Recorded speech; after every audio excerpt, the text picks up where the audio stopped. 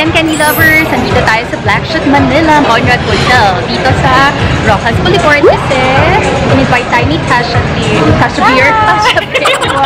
He out for 1 year out of the country. Actually, ako yung iiwan nila kasi si Tasha, punta siyang Kuwait. Si Kim, punta siyang Europe. Si ako punta siyang Japan. O, diba? Ako punta lang Tagaytay. Tapos isang araw lang ako. Ang maganda doon, girls, since kayo yung aalis, ibig sabihin, tatlo kayo, may pasalubong ako. Balikbayan box yung sa akin. Yes. Kasi tatlo sila, tapos ako lang mag-isa. Medyo mas matagal yung sa akin. Okay lang, at least, diba, balikbayan box Remember tayo. There's a video. Hindi po dapat ipo-post. Ay, hindi. Ipo-post ko to, ngayon na. So, BLACKSHEEP Manila is a cocktail and cafe place that originated in London. Tapos, itong place natin dito sa Manila, this is a franchise. And then, they serve forgotten cocktails, they serve coffee, and then they also have food to pair or go with their drinks. So, you can enjoy it. So, kunyari, busy ka on your day, pwedeng dito ka pumunta, chill lang, relax, tapos speakeasy bar lang siya. Alright, thank you, Tasha. Thank you. So, girl, follow nyo yung BLACKSHEEP Manila sa kanilang Instagram. Lagay ko dyan sa screen or dyan sa description box. So, right now, ito, in-order ko, Sex on the Beach, of course, very tropical, diba?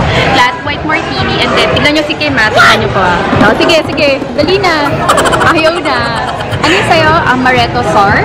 Yeah. Ang arte ng pagkayasa. Yeah.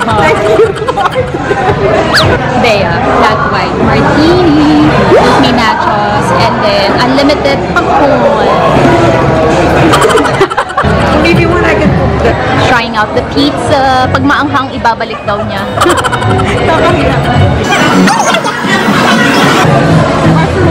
A mushroom.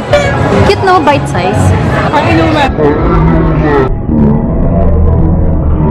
True.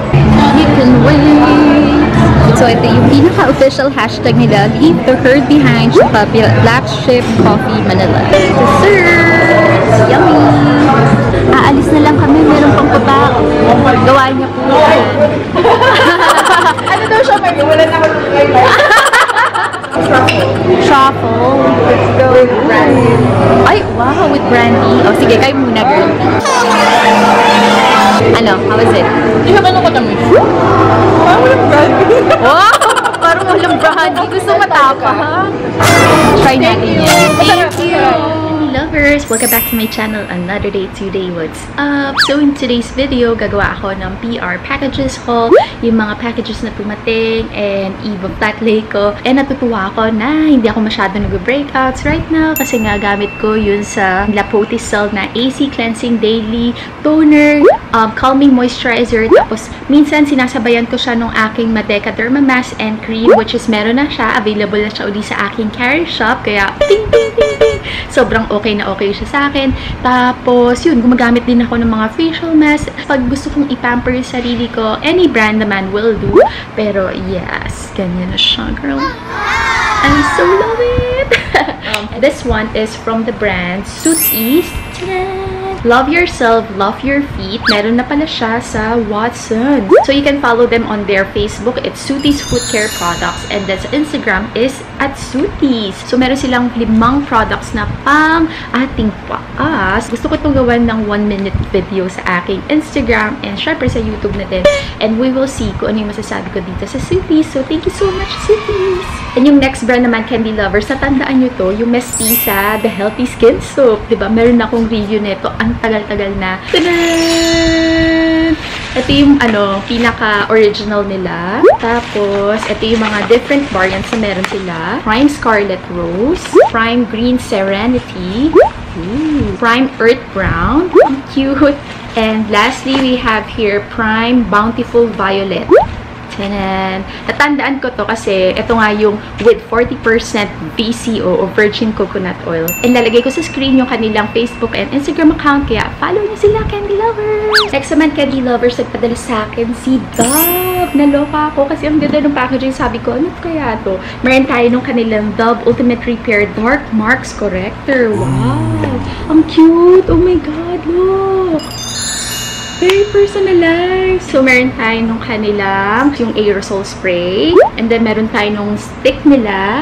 And then, ito yung pinaka-roll-on niya. Tapos, meron pa tayong parang sugar scrub or bath salt. And, for the face, parang jade. Diba? Pang ganun-ganun. Ay, ang sarap. Massage. Or, pwede rin sa akin napili. I don't know. But we will see more of that. Kaya, ayan. Thank you again, Candy Lovers. Ayan, kakatapos ko lang mag-dinner. Tapos, nagka-crave ako sa chocolates. Gumawa ko ng coffee. Tapos, sabi ko, yung coffee ko, ayoko na masyadong matamis. So, to compensate, kailangan, meron akong kakainin na chocolate. Ayan, ito yung coffee ko. Laki. Ganda talaga akong mag-coffee. Isang mug. Tapos, nakita ko to sa ref ko. And sabi ko, finally, kakainin na rin kita, Bebe. Ang cute niya, no? Grabe. Tinanggal ko na nga yung ribbon niya. Pero, tanan. Ang paw lang siya sa loob. Pero, nakahulma siya ng baby bear. And ang sarap niya, girl. As in, tama lang siya. Yung brand niya pala is Lint. Cute, no? Na-share ko lang. And, ayan, Candy Lovers. Nandito tayo sa premiere night ng field trip. I'm with my family. Hi, Mama! Ayan, si Simple Mitchie and si Papa Bon. Premiere night talaga actually ni Velma Santos. Yes, Mom? Yes! Velma Santos! Grabe!